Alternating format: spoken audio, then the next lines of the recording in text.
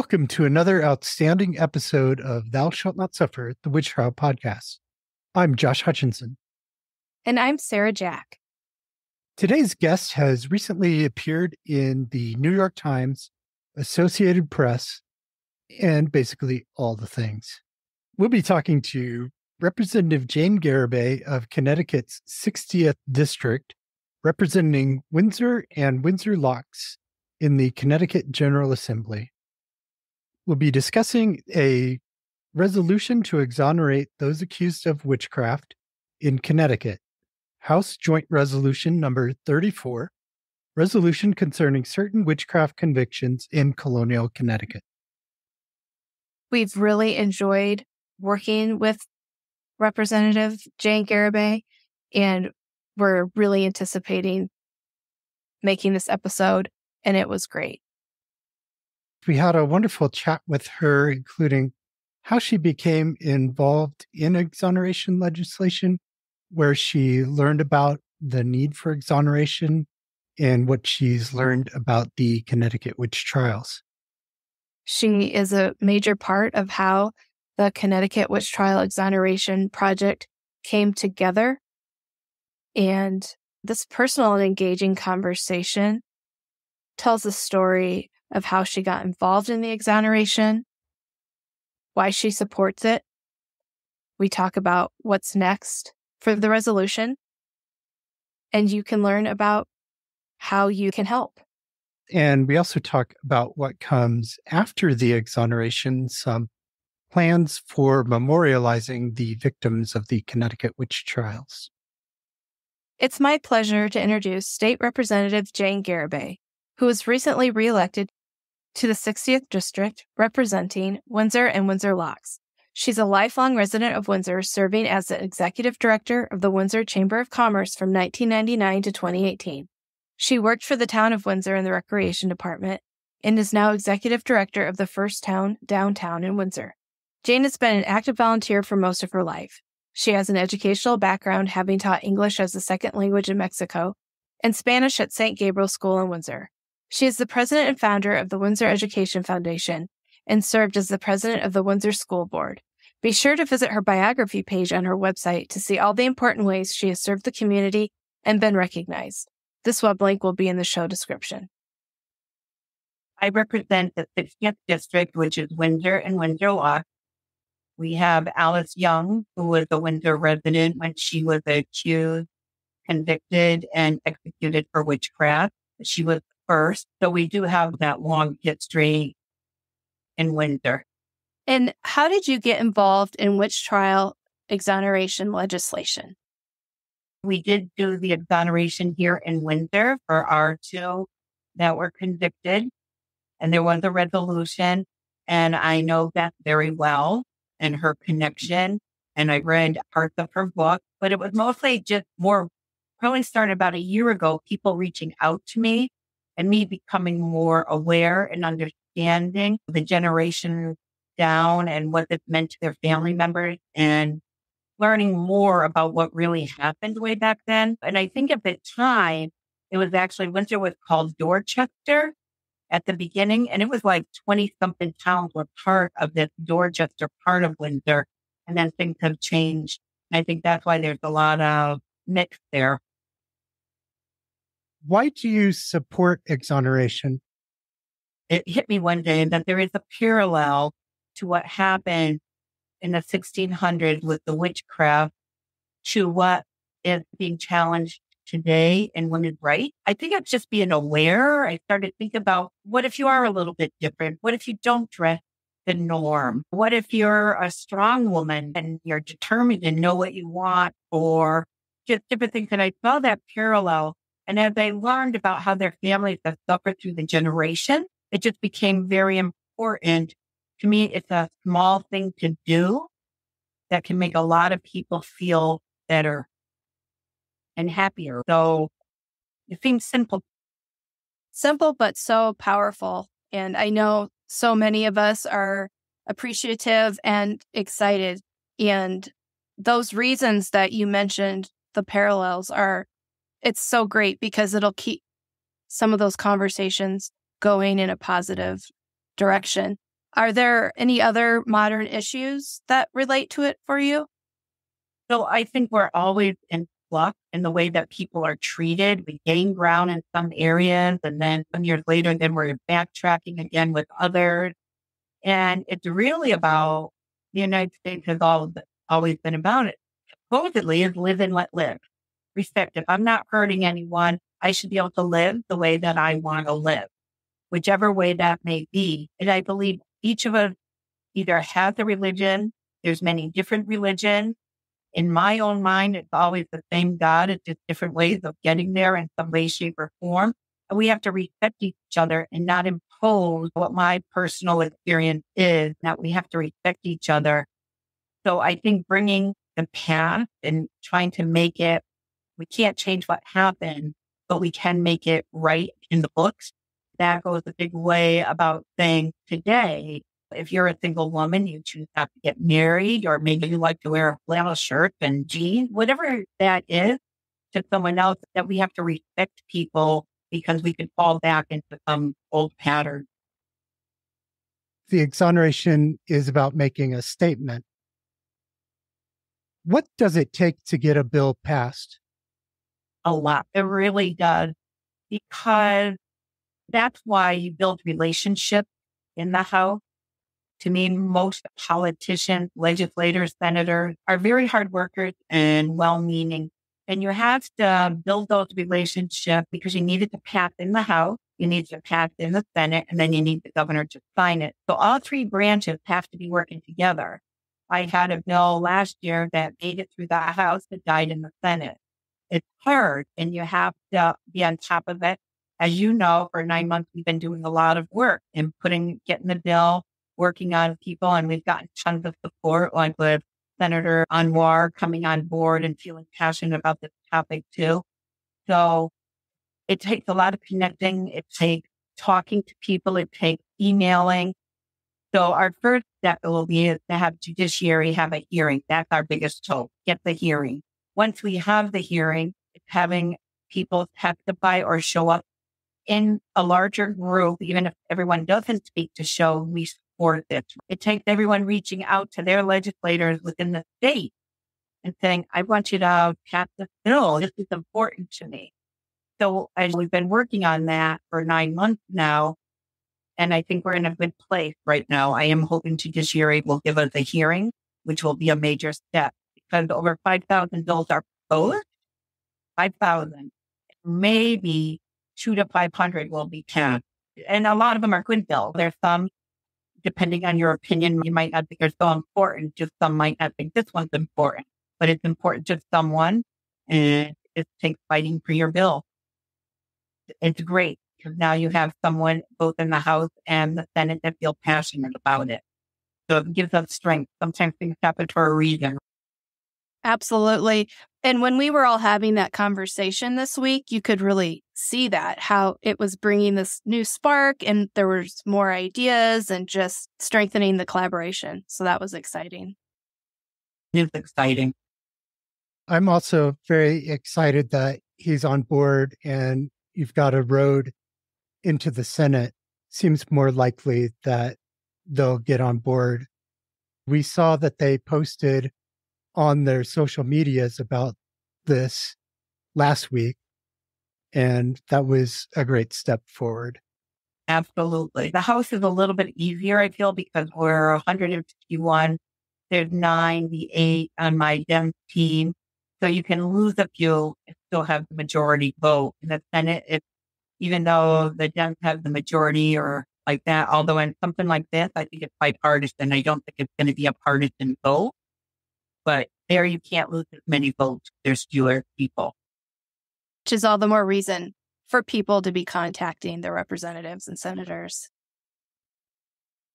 And to write, it can be only 3 lines that are not to do a template. Somebody should come before that every email is exactly the same. And I still answer them, but it's not the same when someone sends me a heartfelt 3 or 4 lines about why it's important to them. It engages me more as a legislator, right? In the past 2 months, I've gotten 3 very long letters about why it's important to them. One was from Garibay, Connecticut. The other 2 were different parts of the country.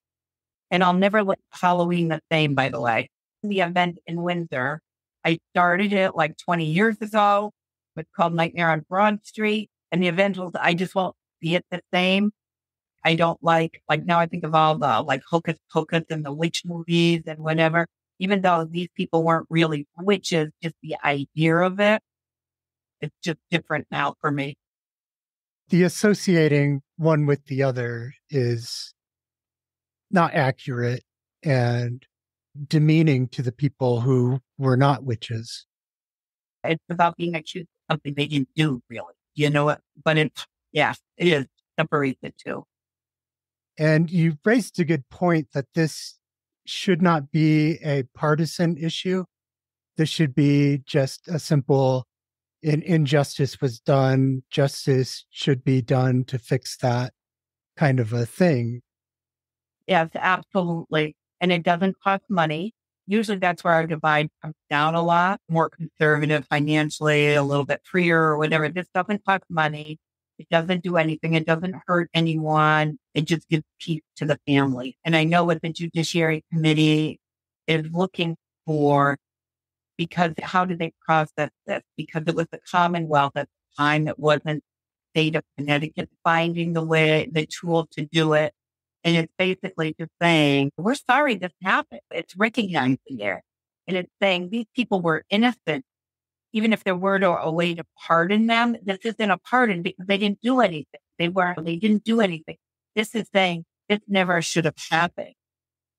And every day I learn new things. Like I didn't realize while Governor Winthrop was in England, I understand that James Mason was in charge. And we've had a lot of controversy about that in Windsor because we have the James Mason statue that we got from Mystic.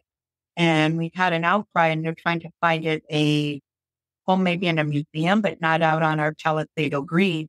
And now that I know he was in charge when all this was happening, and just by default, it's his fault in a way because he was the leader at the time, could have stopped it. Conflicts with the whole heritage of Alice Young and Lydia Gilbert being Windsorites. And I've come to admire, I still don't know a ton, but Governor Winthrop was a hero in it, being an alchemist. I understand that once he arrived back from England, no one else was executed. There were people that were convicted, but he was able to stay, and we could have lost a lot more lives that could have really kept going. On the Judiciary Committee, how do they process those proposed bills? So they work with OLM, Office of Legislative Management. Some of the members, the chair, Steve Sasham, is a lawyer, and he's really good at what he does. So they have it's not like me going in and having no clue how I would write this or do this. It seems so easy. I want to just say, hey, this was wrong. But there has to be statutory language. And so they all work. It takes quite a bit for all our bills to be written up. The legislators, we come up with the idea and a basic thought or concept, but then we work with staff to put that into legal means so that afterwards someone can't say that wasn't really done or blah, blah, blah. It's put through in legal verbiage that can fit. Thanks for explaining that. Hey, it's been a learning curve for all. It really is. So much goes into a bill from first you do a screening. So the bill will go in front, that's been put in. It'll go to screening and judiciary, which is made up of Senate and House members. And the screening committee is usually the chair, and it might have the ranking members depending. And so they screen all the bills and they decide whether something goes forward. If you move it out, then we start having proposed language. What is it going to look like, et cetera. Then again, it's up to the chair if there's a hearing. So then there's a hearing, and that's your next step. And then whether it hits the floor or not, everybody's lobbying and working even after the hearing to try to get their bills heard. And the chairs have a lot to say, but not the total say. It depends. Again, if this isn't controversial, when it's controversial, it's a whole different story in the way they negotiate, what bills they do. This is pretty bipartisan, I feel. And I don't think it'll have that same difficulty. And then if it goes to the floor, then it's open for debate before a vote. It's open to debate before. I believe it will come out of the House. I think it will be Representative Stafford, who does have a woman that was executed in Stamford, his town. And he's pretty passionate and sent that books and different things. So he's really been reading up on it and everything. And he is a great person to take it to the floor. So then if we have, which I expect, a positive vote, then it gets sent over to the Senate. Then they go through the same thing over there, get passed there, and then they will send it on to the governor to sign. At what point would they be considered exonerated? Would it be once it's passed both sides, or is it when the governor signs? The governor, we would choose, usually you choose like when we did the PFAS bill. In Windsor, we had the PFAS bill from the airport and was the center of bringing the attention to that chemical. And the governor came to Windsor by the Farmington River and signed the bill there. So they'll choose the place for a bill signing, whether it's State House, where people were executed, or maybe it's in Stamford. There's a monument there. So with it being a resolution, is it effective basically once the governor signs? Once the governor signs it, I believe, I'm not 100% sure, but I believe that most bills will say when it takes place, because if it's a new law that it's going to cost money or give revenue, they usually say as of July 1st or something, but I don't think it still is that. So I think it would be immediate upon his signature. That would be a very significant moment then. So we still have a ways to go, right? We have a road, but the road looks plowed, right? It looks a clean road. That's a great analogy. This 9 months has been so informative and exciting, and a nail biter too, because there's all these little steps and learning along the way, but it's been such a pleasant experience. And I think that the story getting talked about, the history being discussed and more known, that's already a win there. It's hard because you've waited all these years after one failed attempt, and the thought and all the work you guys have put in over these years. But I guess what they say, the patience has paid off. Tony's really the long hauler. He's been doing this since 2005. So he's been at it for about 18 years now. And he's really been very patient and stuck with it. And it's been really fun to see his enthusiasm about what's happening right now. He feels like the story's being heard, and this excellent effort has been made. That's been so satisfying.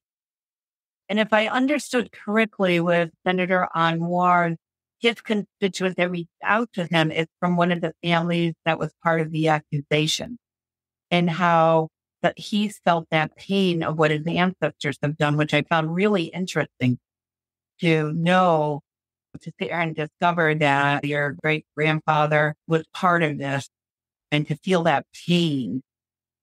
So I thought that was interesting.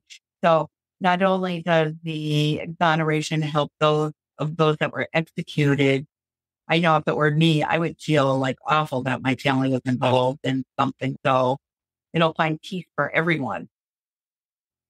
That's a very good, important side of the story to be told, how it affects the descendants on the other side. I have ancestors on both sides of Salem witch trials, ancestors who were accusers and ancestors who were victims and jury members and everybody else related to quite a few people involved and in very different ways. So I try to get some perspective on what each of them was thinking at the time and what they were feeling. And the fear of witchcraft was so real to them at the time. It was the way that we feel about potential for violence.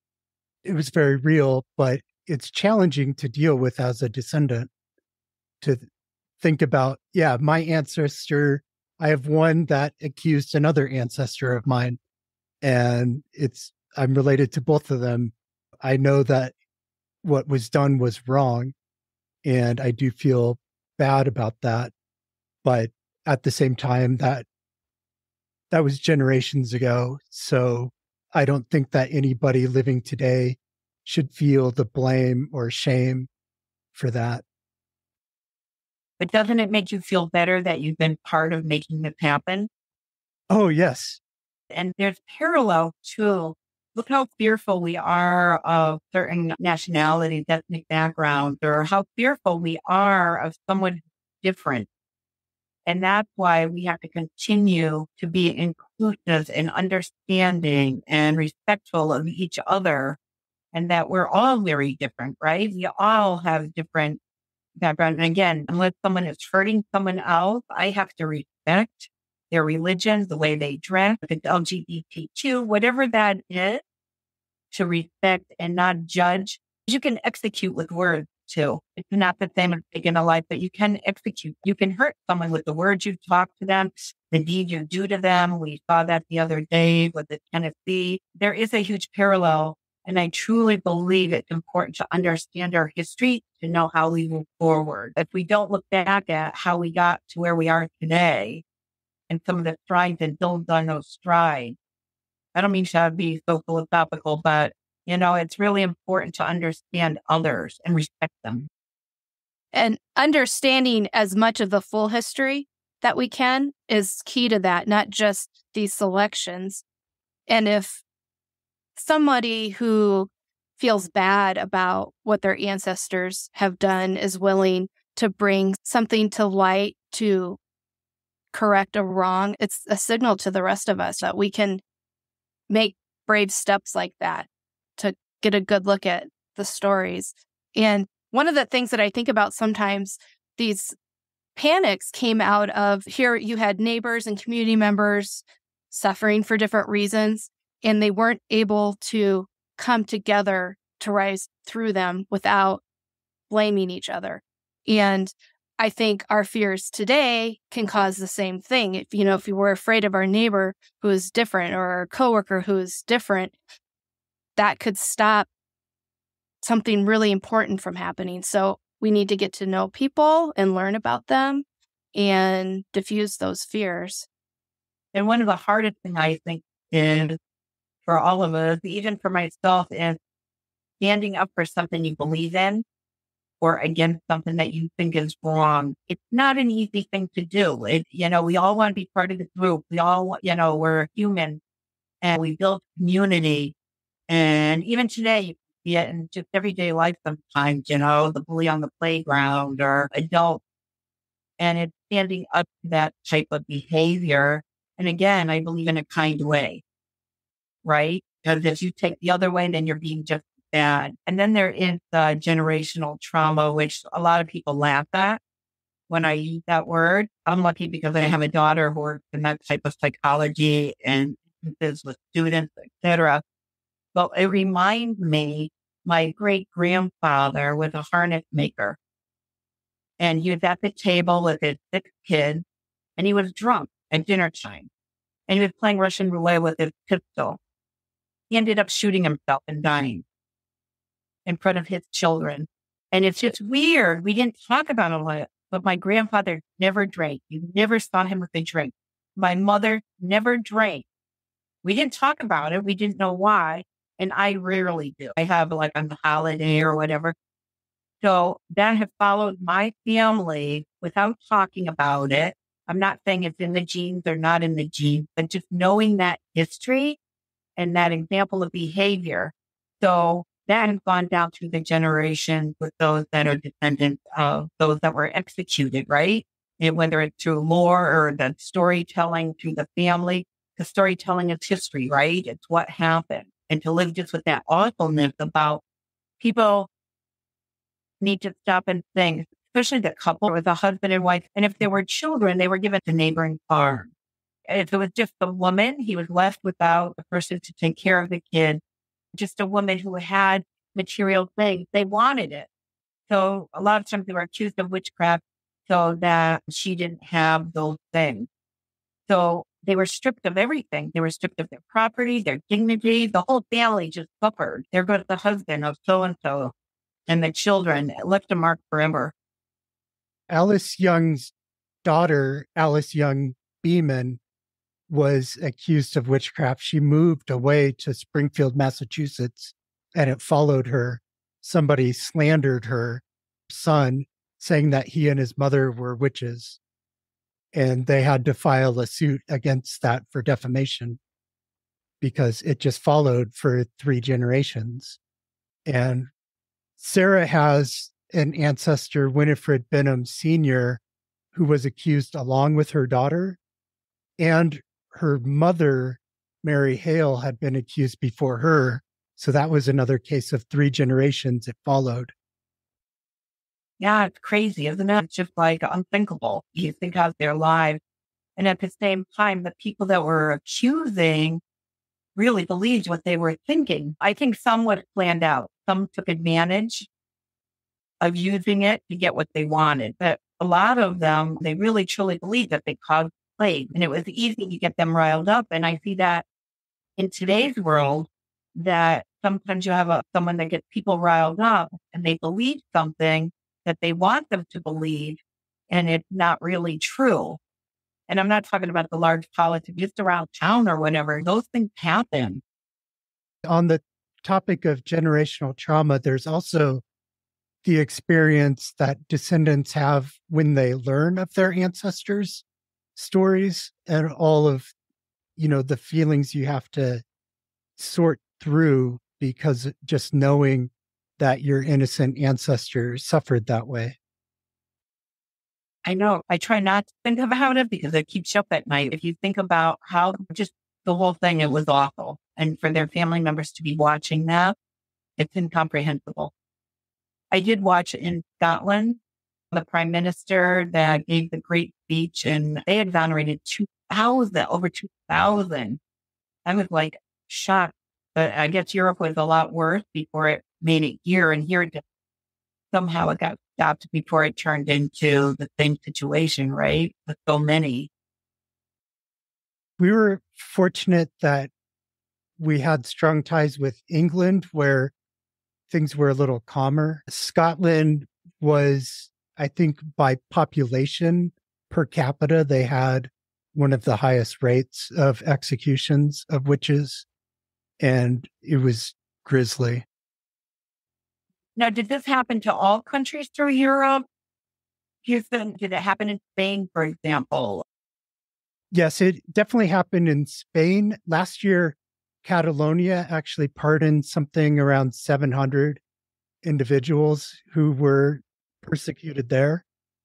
And that's just one Spanish state. It happened in most of their states.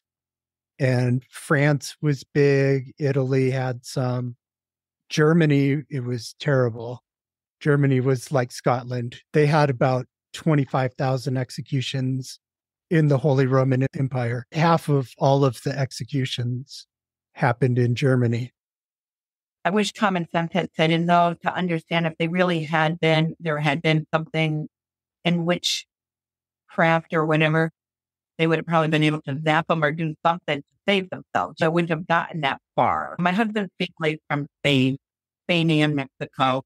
And I know in our next trip, we're going to look into the subject of the witchcraft and what happened there. And his family was from the north San Sebastian, and now they're in Madrid, and he has family in Mexico too.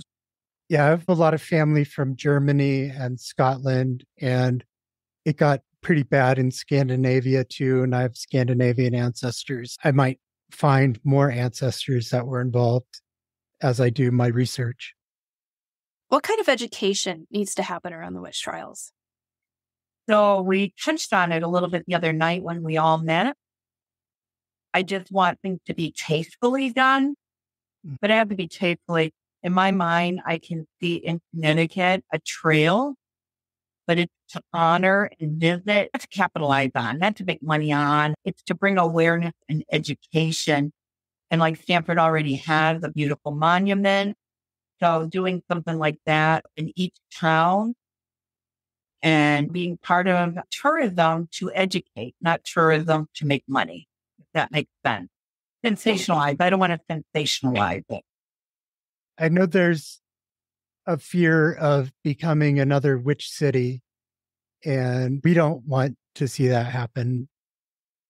No, I agree. I just remember going to Salem and the little plays and the different things.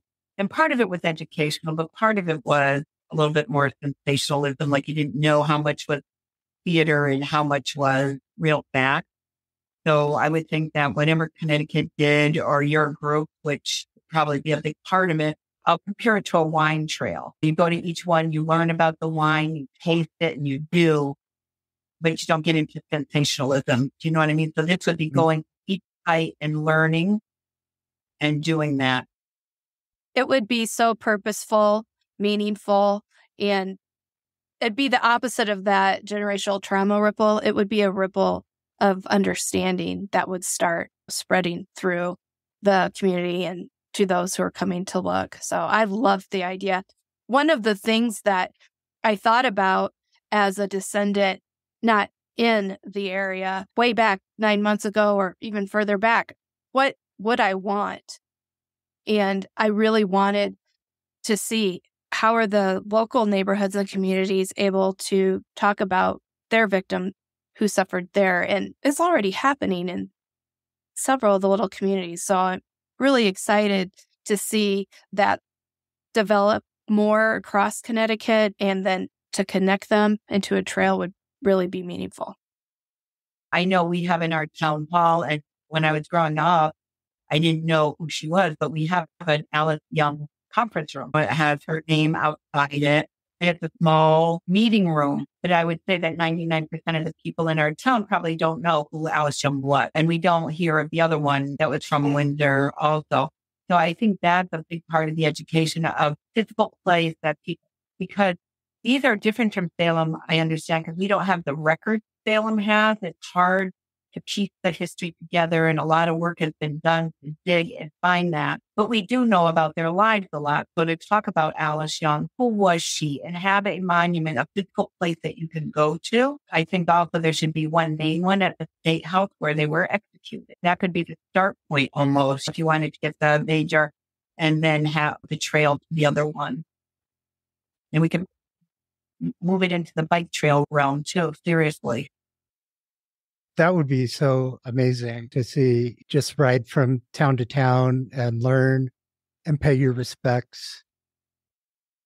So in Spain, I went on the Camino de Santiago, which is from Paris over the French Alps. But there's the Camino from Portugal, the Spanish way and the French way. We only did 150 miles on bike.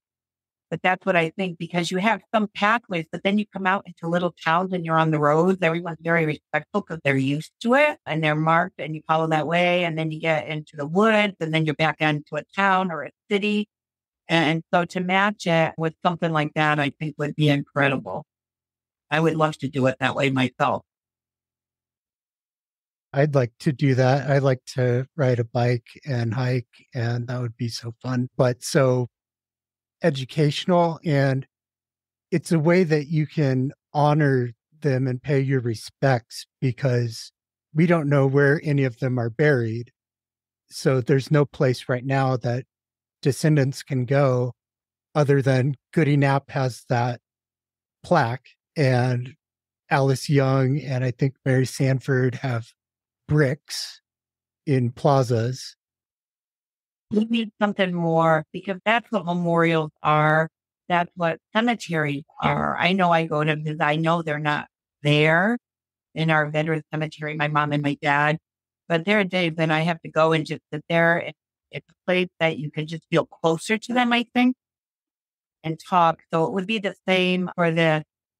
And if you believe in a spiritual world, wouldn't it be nice that Alice Young could see that people were honoring her? That's beautiful. That somehow they would know that and give them peace too, right? Their spirit. That would be so touching and beautiful. And they're great places you can stop and contemplate what actions our other ancestors took against them, really learn what motivated them, what motivates us today, and spend some time thinking about what we need to be doing today to prevent these things from happening. Right. And hopefully people look at that. I know I would look at that and say, oh my God, that really happened. I am going to do whatever is in my power to not let that be in my life and to be like that. The more people that learn that, so that we don't have a reoccurrence of any way, shape, or form of what was happening then here, right? We know there's pockets around the world, hate and not accepting people who are different. I also learn every day. My niece Jen lives with us. She's 43 and she has Down syndrome. And her parents both died of cancer. So she came to live with us. And at first my husband didn't believe me, but when you go places, people stare. And if you know anyone with Down syndrome, they are the sweetest, nicest, not a mean bone in their body. So what we do now, if we find someone staring, I'll just say to Jenny, see that woman over there? She thinks you're gorgeous. So what does Jenny do? She starts posing. But we have to teach tolerance, every one of us in our lives, the little ways that we can do with it, and to ourselves to accept others that are different than ourselves. I feel like your trail idea and involving the museums and the libraries. So if they see the camaraderie and that the state or the communities are standing together and we're all saying, hey, we're going to elevate this history in a non-sensational way, maybe their hesitancy to have a bulkier program or to talk about it more openly, maybe that'll diminish a little bit. And then if we are talking about it, it then helps fight against the othering mentality. It all does work together. And I believe it will. And I think with that type of, and I'll call it leadership, the way that moves forward, I think people look to be kind. They look for a gentler world. And I think having a venue to be able to be that way, to say, come on, all of us, let's do this. I think the goodness spreads, right? This will be one way that goodness spreads. It'll be something that came out of a horrific situation and we can move forward in a kinder, gentler nation, right? That would be so good for all of us. At one of my elementary schools on Friday, she won Greater Hartford essay contest about Martin Luther King. And she was a third grader. So I went to it and she read what she wrote. And what she did was she talked about what her dreams were moving forward. And I get the chill, and where no child is made fun of, but what her dreams were. And it just meant so much. So I think by doing all the work that all of you have done, it's going to benefit all of us in a tremendous way. I really do. It's a very positive energy thing. And even when I hear from a constituent something awful that happened to them, I didn't cause it. But I can look at them and say, I hear you. And I feel bad that you had to go through that. No one should have to go through that, right? So I think as people, that's what we have to do. Some people say, well, I wasn't involved in that. I didn't cause it. No, but you can still have empathy for people and be sorry that it happened to them and say it was wrong. Sarah and I were talking the other day, and it dawned on me that the Crucible just turned 70. It's been out for 70 years as this allegory for how we treat others. And I was wondering, how have we grown? Have we grown since the Crucible, or are we still having these severe problems with us labeling the other? I ask myself the question sometimes, if I were confronted and I saw something that was wrong, would I be able to stand up to it? I mean, that is a question we should all ask ourselves so that we're aware. It's kind of the nature of humanity to have the two sides, and it's a constant struggle. I see it in the work I do with care of aging and nursing homes and how elderly are treated. Things that if you had asked me 10 years ago, I was not aware of either about that because I wasn't involved. But people that have had an elderly person and some of the choices and what we're trying to do. Connecticut is a pretty progressive state. So when I see things happen here, I think that there's some results, right? So I think in some ways we've gotten better. Kindness, goodness, can never let its guard down. Doing the right thing. All those things that I try to live by and I think about, you can never let your guard down because it's human nature. Unfortunately, that some people don't believe that same way and can be more hurtful. I don't know if it's genetic. I don't know if they had bad experiences, whatever it was. And sometimes I find when you show kindness to someone like that has more difficulty, sometimes they respond, right?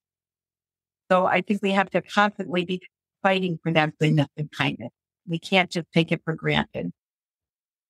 This has been wonderful, Jane. You've really hit on a lot of things we wanted to chat with you about, and your meaningful conversation is valued. Thank you.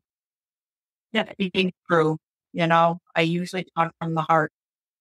It feels that way very much. And you've made a lot of powerful remarks. It can bring me to tears when I think about all this, I'm sure as and that's what you have to keep your faith and your kindness and goodness and constantly fight not to be brought down. Sarah and I were talking the other day. We were thinking how the overall trend has been positive and we've made progress in so many areas, but then there's a setback and you've got to just keep pushing forward and wait for that rebound and the further progress. And I think we'll continue that way. I'm very hopeful that this will do well. I think the atmosphere is different from what was it, 2008? When I talked with the senator, put it this way, no one laughed at me in front of me, where he got a lot of pushback. And so I think it's a different type of climate now. And I've had a lot of legislators say, once the bill is out there, once it's done and out there, that they will support it. They will go on and co-sponsor. And state as it is, if we had anyone, Senator Anwar is a very gentle soul. And he's a very kind, good person, a doctor, but he is special. He is especially kind and good, and how fate, whatever you want to call it, has brought him in to be with us. There are situations in life where it can be too late to make something right for somebody specific. We can't make this right for Alice. We can't change how it unfolded for her. But especially when you have people saying, hey, I want this made right, and there is an avenue to find a way to make things right, that we should all answer, yes, let's do it. Because then that goodness and the kindness and the diminishing the fear of others can be worked on. And I feel that in my town a lot. We were the first town to declare racism a health emergency. Lots of different things, people thinking of all people, a core group that is very thoughtful. And part of it is we're such a diverse community here. And I'm talking older, young, by age, by sex, by nationality, race. A lot of times that brings out a lot of good. When people do push back on the bill, what are some of the reasons they're giving?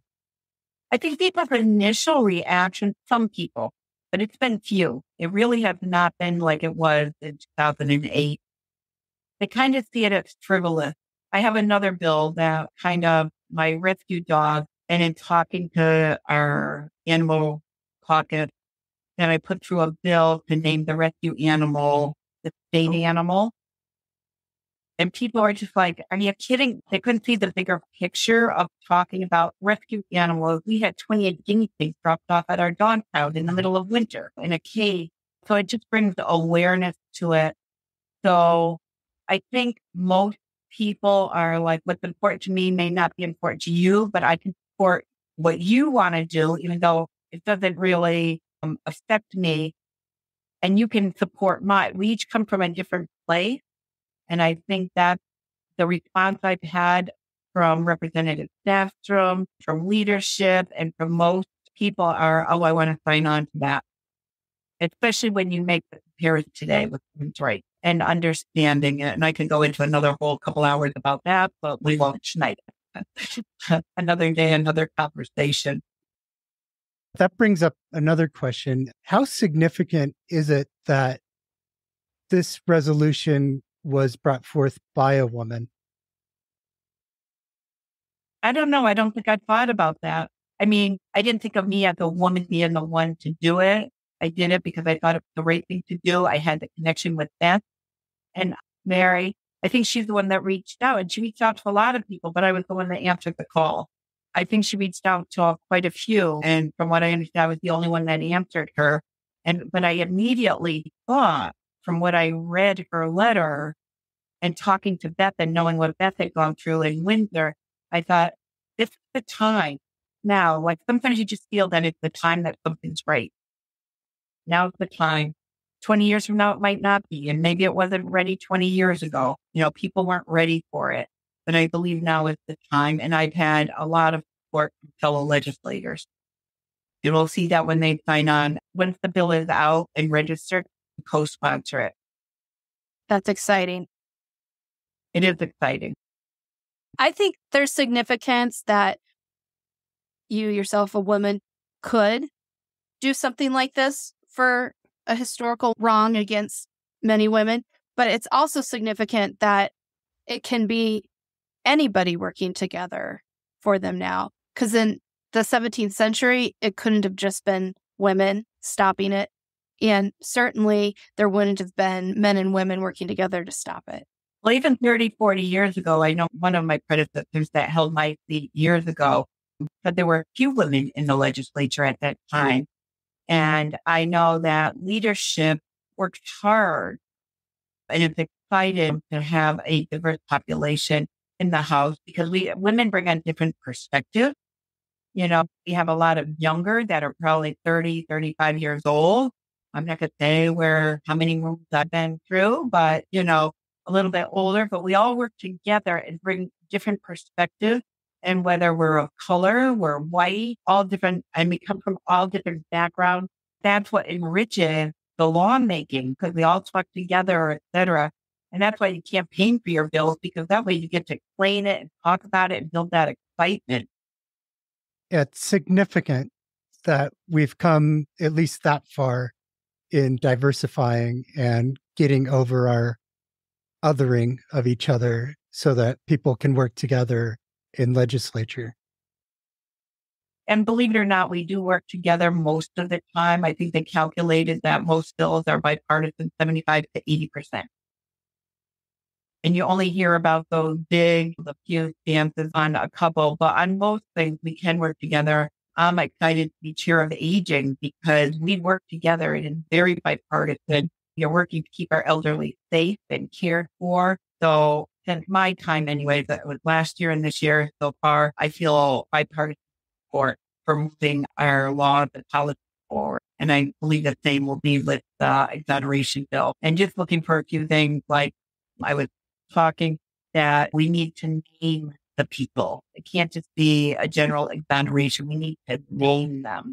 So we're keeping our thumb on some of those facts and we'll see what they come out with finally. And even then when a bill is heard, an amendment can be made. I don't know what it's going to look like, but it can always, if something is missing, you can make an amendment to the bill. And there are bills that sometimes pass, which is a basic bill. And then the next year, something's put in to add to it. I'm hoping this bill out pretty much what we have envisioned or you have envisioned. Because this is your bill. This isn't my bill or Noir's bill. We're just your vehicle. This is your bill. We're just the tool, the vehicle to get it done. And when the team worked on the writing of the resolution, there was so much research and conversation about it so that we were hitting the things that were important. So we'll wait. They have all that material, the judiciary. So we're hoping. And the good thing is, because it didn't matter whether it was me or whether it was Senator Anwar, in the end, both the Senate and the House are part of the Judiciary Committee. And it will come out as a judiciary bill. It won't be my bill or his bill. It'll come out as a judiciary bill. And in the end, for anything like this, at least I believe, I can be proud that I had a part in something but I want the vehicle that's going to give it most chance for success. Fantastic. That's what we want. And then I'll love to work with you afterwards on the trail, and that can be very, very exciting. That'll be a really fun part. And get representatives from each town. And yes, that will be very rewarding to be able to put it out and to do. And we'll have to have opening day all on our bike to the trail. Oh, that would be so great. I have an electric bike, so I've got it easy. I had never used one until we did the Spain Camino. That's a good way to take in the sights. I just want to go easily. And we stop along the way, and we do weekends, or we'll stop at lunch at a restaurant. It is a lot of fun. So I see that when visiting these monuments and taking the time and maybe staying overnight, because if you're doing that whole going down to Stanford, it's going to be a long ride. That could have a positive impact for the communities all along the way, local businesses. Absolutely. I know we're working on ours because Hartford comes into Windsor, and now they're trying to bring it down towards the center where there won't be a trail along the river, but you would come out into the town. I don't think we'll have an exact bike trail. But then you get on Palisado Avenue, the historic district is pretty wide, so there could be a designated, which is different than a bike trail, because we have the room for that. Then you hit Windsor Locks, and there's a canal trail that they have that goes all the way up to Suffield. What are the other towns that had people executed? Farmington, Fairfield, Wethersfield, Stratford, Stamford, Wallingford, of course, had accused. All over the state. It was all over the place, all up the Connecticut River and then all along the coast. But the education is a really important piece for us. We see that as really being one way the exoneration is significant in itself, is to educate people that these things have happened. People have these tendencies. What can we learn and how do we move forward? And so when I talk about the bike, it's just making it fun. People want to go and do it. Families look for meaningful activities that can be educational when they're traveling or locally, but so do businesses and corporate teams. Great team building, plus human rights advocacy component to it. It's pretty great.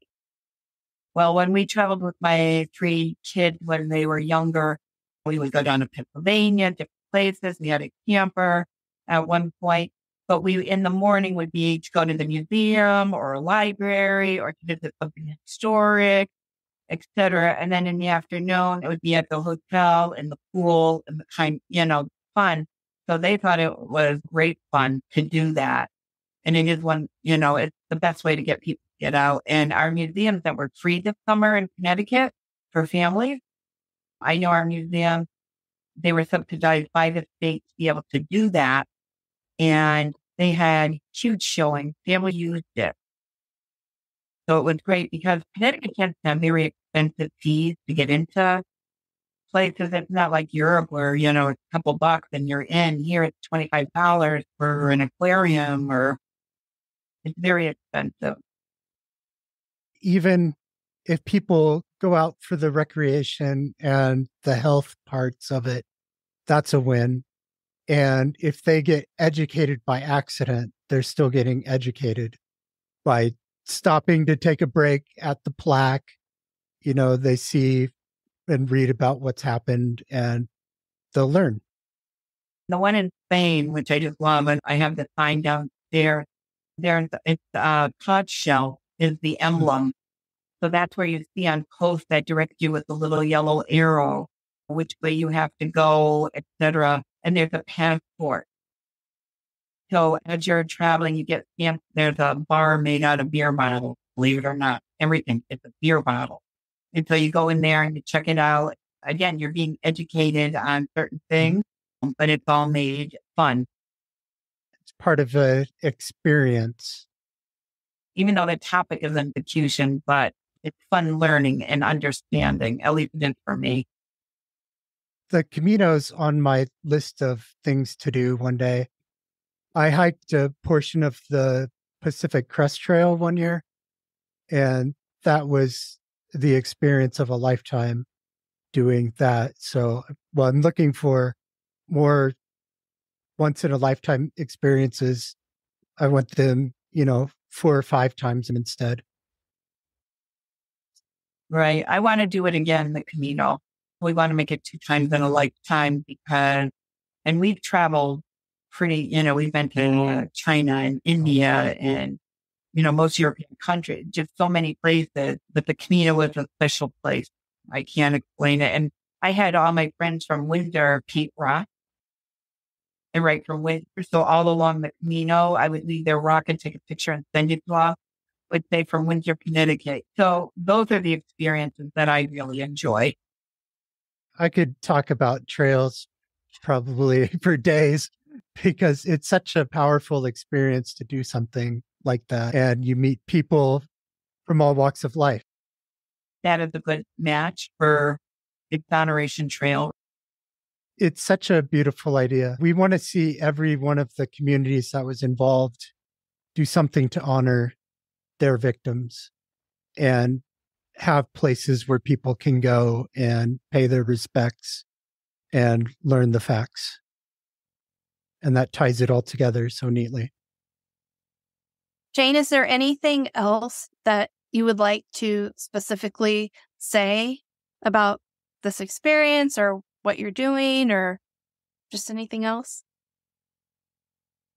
I think I'm fortunate to have become involved in this and meet all of you. It's very emotional and know what this means to people that in some way I can help to heal. This whole experience reminds me of kindness, hope, acceptance, and so many things that we get so busy in life. I mean, I always try to remember those things, but something like this just really is very powerful, right?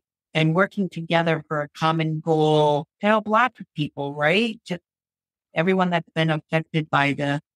So I feel very fortunate to be involved, to work on your bill. I don't want to forget that it is your bill. I am just the vehicle.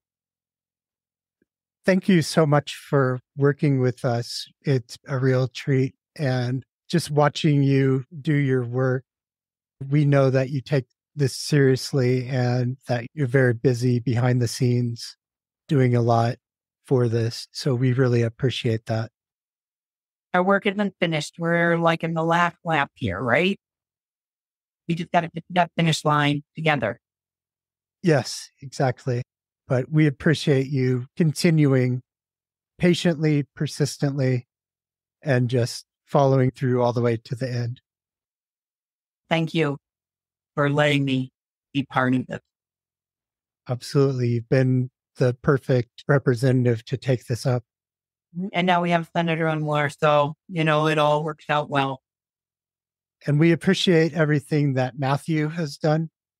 We know he's done a lot of work back there. Incredibly. Because it's above and beyond for him. You know what I mean? He's the head of staff, been a majority leader, but he's always been helpful. And when I went to him with this idea, he was on board right away from the beginning, as was the speaker and a ton of people. So it's going to be good. Thank you very much, Matthew Brockman and Jane Garibay and Saud Anwar. Just the flexibility to accommodate, to respond to questions, to inform us. When Josh and I talked about how to thank you, we had so many points, so many facets of it. We just appreciate all the details. So we're mutually appreciative. Thank you for taking the time out to speak with us today. I think this will be a very important to understand this issue. Thank you for having me. We're passionate about it, so it was really very easy. Your remarks were incredible. You're really very good at expressing your passion. Because it's a passion, right? I think that's the easy part. When it's not, it's different. It wasn't forced. It was very real. Your passion is contagious. Seriously. And that's passion. It was just very easy to get involved with this and to see the need and the right of the issue. We want you to hear the proposed resolution. Resolved by this assembly.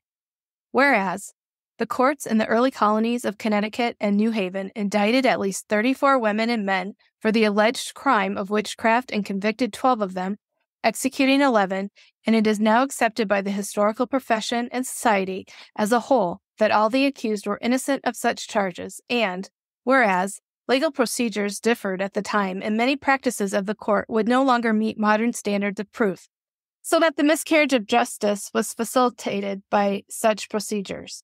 And whereas the status of women was radically different than it is today, and misogyny played a large part in the trials and in denying defendants their rights and dignity, whereas community strife and panic combined with overwhelming fear and superstition led to these accusations of alleged witchcraft and the subsequent suffering of those accused. Now, therefore, be it resolved that all of the formerly convicted and executed are exonerated of all alleged crimes relating to the charges of witchcraft. The legislature proclaims the innocence of the following convicted and executed people: Alice Young in 1647, Mary Johnson in 1648, Joan Carrington in 1651, John Carrington in 1651, Goodwife Bassett in 1651, Goodwife Knapp in 1653, Lydia Gilbert in 1654, Mary Sanford in 1662, Nathaniel Greensmith in 1663, Rebecca Greensmith in 1663, and Mary Barnes in 1663, and one Elizabeth Seeger convicted and reprieved in 1665. Be it further resolved that those who are indicted, forced to flee, banished, or even acquitted continue to live with their reputations destroyed and their family names tarnished, will have their reputations restored and no longer have disgrace attached to their names, now being in good standing in Connecticut. The following indicted who were not convicted but still suffered greatly after indictments were Goodwife Bailey in 1655, Nicholas Bailey in 1655, Elizabeth Godman in 1655, Elizabeth Garlick in 1658, Unknown Person in Saybrook in 1659, Margaret Jennings, 1661, Nicholas Jennings in 1661, Judith Farlett, 1662, Andrew Sanford in 1662, William Ayres in 1662, Judith Ayres in 1662, James Wakely in 1662, Catherine Harrison in 1668 and 1669, William Graves in 1667, Elizabeth Clausen in 1692, Hugh Crocia in 1692, Mercy Disborough in 1692, Mary Harvey in 1692, Hannah Harvey in 1692, Mary Staples in 1692, Winifred Benham in 1697, and Winifred Benham Jr. in 1697. Be it further resolved that the state of Connecticut apologizes to the descendants of all those who are indicted, convicted, and executed, and for the harm done to the accused person's posterity to the present day, and acknowledges the trauma and shame that wrongfully continue to affect the families of the accused. Thank you, Sarah. You're welcome. Thank you for listening to Thou Shalt Not Suffer, the Witch Trial podcast. Join us as you always do next week. Subscribe wherever you get your podcasts. Visit thoushalltnotsuffer.com. And remember to tell your friends, family, acquaintances, and neighbors about Thou Shalt Not Suffer, the Witch Trial podcast. Join our efforts to end witch hunts. Visit endwitchhunts.org to learn more. Have a great today and a beautiful tomorrow.